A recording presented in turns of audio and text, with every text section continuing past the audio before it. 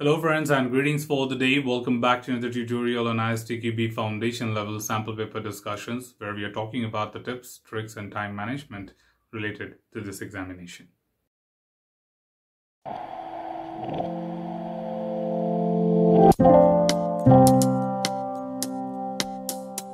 As a part of this particular tutorial, we are stepping into the chapter 5, of course, and offset C, and shall be looking forward to add more value by covering other related questions from this particular chapter as it plays a very vital role in your examination. Let's move on to the next one, and the next question we have is question number 33. It says, what does the test pyramid model show? What does the test pyramid model show? So we remember that pyramid example, which certainly have representation of two important things at each level, that is the number of test cases and the amount of automation. So at the lower part of the pyramid, we say that we try to do more and more tests and 100% automation, which basically represents that unit test we are talking about. So, and same way as we gradually move to the next levels, the size of the pyramid goes down. That means as we move to the later levels like acceptance test, we will have minimum test cases, and sometimes they are completely manual as well. So the major representation of the test pyramid explains us that where we write more detailed test cases and more test cases and high automation. So effort on two important things. So let's quickly look at the options which would give us the right answer. So option A says the test may have different priorities. So again, priorities are important, but the point is test pyramid does not deal with the prioritization.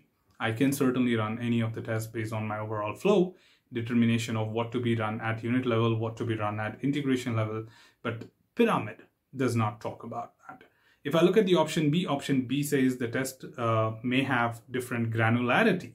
Granularity is a very technical word which talks about the concreteness of a test. That means granularity. It certainly talks about writing more and more number of test cases. But when I say coarser and finer, two important words, right, under granularity. If I say granularity is coarse, that means high-level test cases. If I say granularity is fine, that means very small and many of them. Okay, so coarser and finer basically determines. So yes, exactly, the pyramid talks about granularity of the test. If I talk about option C says that test may require different coverage criteria, and that's a very common part of our entire test process. That means if you're doing unit testing, integration test, or system test, any such level would have a coverage criteria to be measured, or sometime as a part of exit criteria to determine the effectiveness of our testing. But again, test pyramid does not have something to define there. It mainly talks about two things, that is the level details of the test cases, that is concreteness, and the amount of automation. So let's keep it straightforward. Okay, the option D says the test may depend on the other test. That's again generic, nothing to do specifically with test pyramid. Test pyramid is not the thing which defined it. See, you may say that all the four things are very important for testing. Why not? That's true. But the point is this the ask? Is this what the test pyramid gave you? Answer is no. That's it. We were supposed to find what is relevant to that of the testing pyramid. Okay, so in that context, put together, the right answer for this particular question is B, that the tests may have different granularity, which is certainly represented and displayed by the test pyramid model. Okay, so let's move on to the next question. The next question we have is question number 34, and this is talking about next part of it, which is the test quadrants of the pyramids. So what is the relationship between the quadrant, the test level, and the test time? Interesting one, because we have been through all the four quadrant details, and we know there we have discussed about the levels, and we have discussed about the types as well. However, we did not particularly say white box and black box anywhere in any of the quadrant, but we told you which is fully automated, which can be partially manual, or automated, which can be fully manual, and you know, what does it face, like technology facing, and what does it support, like critique the product or supports the team, etc. So these are the four elements what we take care of.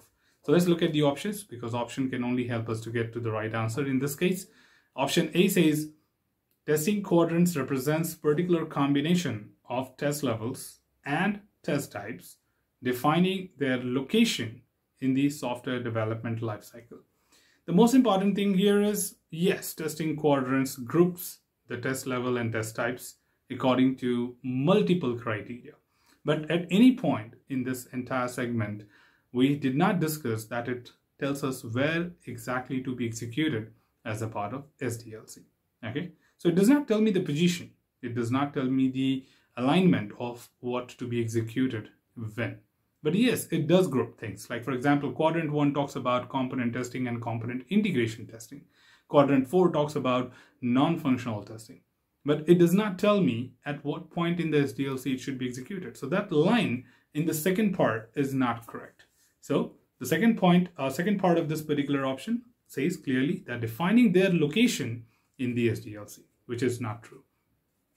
Let's go to option B. Option B says testing quadrant describes the degree of granularity of individual test types performed at each test level. I think that's what we just covered in the previous question, so we don't have to really invest a lot of our time. Test pyramid is the context which talks about the granularity, whereas the quadrant talks about grouping with a particular objective of the test levels along with their amount of automation or manual.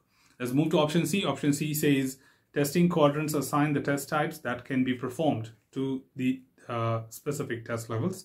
Looks very interesting statement, because statement is not correct, but most of us would think that it is right.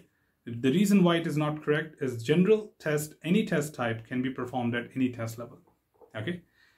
If you remember from the chapter 2, we clearly told you that any of the 4 things, that is functional, non-functional, black box, white box, can be conducted at any test level. You have a doubt, go back to chapter 2, check the section 2.3, and you will have the clarity. Okay, that is test types. You should look into test types, and you will read this line. And as far as this line is clear, I don't really have to justify myself. Let's move on to option D. Option D says testing quadrant group test levels and test types by several criteria, such as targeting specific stakeholder. Now, if I compare the 4 options given to me here, D makes more sense than any other 3 options. Okay, because yes, we do group it, but not just on a particular criteria like specific.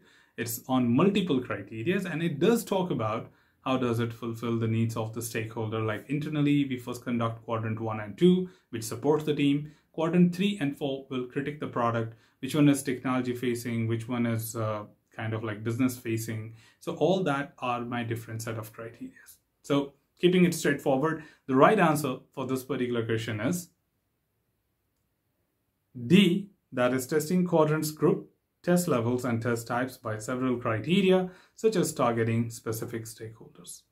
So team, if you have any confusion at any point of time, because if you heard the video in one go, then rewind it, re-listen to the justifications to fit that into your mind, because that is what is important to get the proper justification and satisfaction that, yes, I understood what exactly he meant, right? That is more important, because I'm not the one who is writing the examination. It's you who's going to write the examination. So your understanding is very important.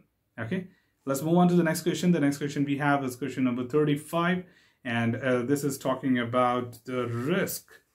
Which of the following is an example of how product risk analysis may influence the thoroughness and scope of testing? First of all, this is the most critical statement to be understood by any testers from the risk management, that yes, risk analysis is a process which determines the amount of testing, the prioritization, and many other things which the testing team follows based on the identified and determined level of risk. So yes, a product risk analysis gives us the detail of the risk, and based on that assessed details, we define on how much testing to be done, how many more test cases to write, when to execute it, when to prioritize it, etc. So let's look at the option, what they are trying to say. Option A says continuous risk monitoring allows us to identify emerging risk as soon as possible. Okay, that's a great thing. Of course, just monitoring does that job, but point is, it's not a part of the product risk analysis like the initial part. It's a part of risk control, right? You see 2 segments. Risk analysis talks about identification and assessment, and risk control talks about mitigation and monitoring. So sometimes that classification could help you bring back that highlight why the option A is not correct. Otherwise, it's a very beautiful option to get distracted to. Okay, let's move on to option B. Option B says risk identification allows us to implement risk mitigation activities and reduce the risk level. Of course, I'm sure you know that it's not me who should tell you that risk identification alone cannot determine that. Post identification, we have to conduct assessment where we determine the impact and likelihood, and based on that, we determine the level of risk. Finally, having level of risk, we can talk about what to be done for mitigating it and how much to be done for that.